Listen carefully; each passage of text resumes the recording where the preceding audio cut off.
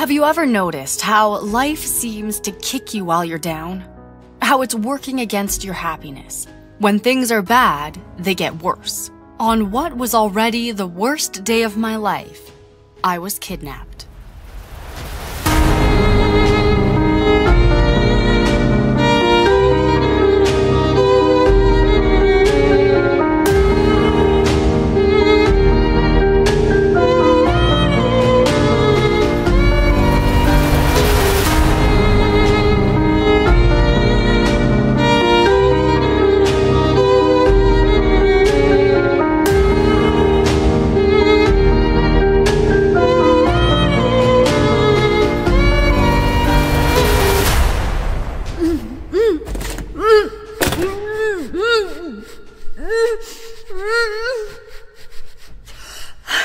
Hey!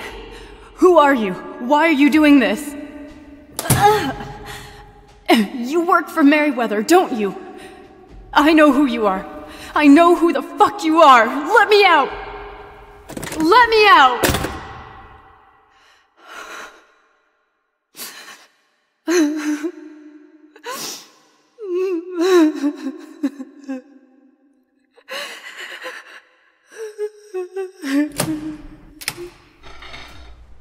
Here, eat. Wait! What? Just tell me who you are. Don't be stupid. Of course I won't. Why are you doing this? Oh, why are you doing this? He laughed at my pain. Clearly, these people could not care less about me. They did this for money, for a payday. The man looked at me with lustful eyes. I knew what he was thinking. I just prayed I was wrong. I wasn't. He closed the door behind him and approached me. For the next 8 days, I was locked up in the wet, smelly room of that old warehouse building. I was raped countless times by many different men. I could not tell how many there were. I tried not to look at them. Imagine feeling broken, feeling like you were worth nothing. The only thing you get to feel are cold, disgusting hands feeling every part of your body, and you can do nothing about it. You were powerless. You were nothing. I felt like that was really all I deserved to feel. In between these acts, they interrogated me, asked me about stuff I had no clue about. They beat me, tortured me, inflicted me so much pain I was numbed by it. What did I know? They asked me that question over and over. But the truth is, I didn't know anything. So I tried lying to them. I tried telling them that I knew about the hypnosis, the Illuminati, anything. Just seeing if anything would hit a nerve to make them stop. They told me all the pain was going to stop when I told them the truth. But I was telling them all I knew. One thing I did know for sure. I knew they were going to kill me anyway. I knew I had to escape. One day, as one of the men was getting ready to do his regular routine, he started by zipping down his pants. But today, he decided he wanted to try something different. He had grown tired of the same hole. So instead, he grabbed my jaw, opened my mouth, and pushed it towards his old, soggy-smelling cock. I saw my opportunity. I bit down, and a big piece of his cock came off. Blood spurted into my mouth. I spit out the piece, and without thinking, I got up and ran out of the room. When I came out of the room, I just ran. I ran in the first direction I came across. I didn't know where I was. I saw an exit sign and ran for it. Suddenly, I hear voices behind me. I had to hide, so I jumped behind a big box. I waited. I waited quietly while, shh, he was standing right next to me. I held my breath as he was looking around. I could hear his breath. His mouth was breathing only an arm's length away from mine. There was only wooden box separating us. One step to the left and he would... She has to be here somewhere. They're going to catch me. They are going to kill me. I was lucky. He went the other way. Finally, life had thrown me some good fortune.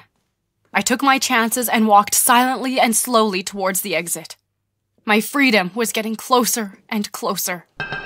I turned around. It must have been the wind, or an animal. Or they were looking for me. I didn't have any time to think about it. I reached the exit. I opened the exit door. It was night, and we were in the middle of nowhere. I just ran for the forest next to the desert and disappeared into the trees. A few hours later, I arrived at an old man's house. I told him what had happened and pleaded him to borrow his phone. He obliged, and a few minutes later, police arrived. Are you okay? I'm fine. You are safe now. Who did this to you? It was... I don't know. I couldn't tell them about Merryweather. You know that, right? Especially after Andreas said the same thing. People would just put me in the same definition of crazy as they do him. But I got out safe. That's the most important part. But where do I go from here? Every bone in my body tells me to leave this be, move from here and start a new life someplace else. But I couldn't let them win. If I just gave up now, that would make the torture I endured this last week mean nothing. That would mean that the kidnapping and the torture worked for them, that it gave them exactly what they wanted. I can't give them that. All my life, I have fought to just survive, to just have an ounce of what resembles happiness. It has all led up to this. This is what I've been fighting for. I'm going to make sure that kidnapping me was the worst mistake of their lives. If anything, this has made me stronger. Much stronger. I have to go see Andreas. He knows something, and I have to find out what. Are you okay? I mean, really, I'm really sorry this happened to you. Yes, I'm fine. So, do you believe me now? Yes, I do. I wish you were crazy. I really do. Yeah, me too. You were telling me the truth. Actually, no. I wasn't. Merryweather didn't make me do this. I did the killings all on my own. That was a moment of really uncomfortable insanity that I never get to take back. But I used that situation, and I used that spotlight, and I shined that spotlight onto Merryweather. And it worked. It got your attention. But I can't investigate this any further. I'm just a person. They are extremely powerful. You know about the chemicals? When I was, they asked me many times whether I knew about something called acetaminophen. I really had no idea what that was. Then I googled it and... Acetaminophen.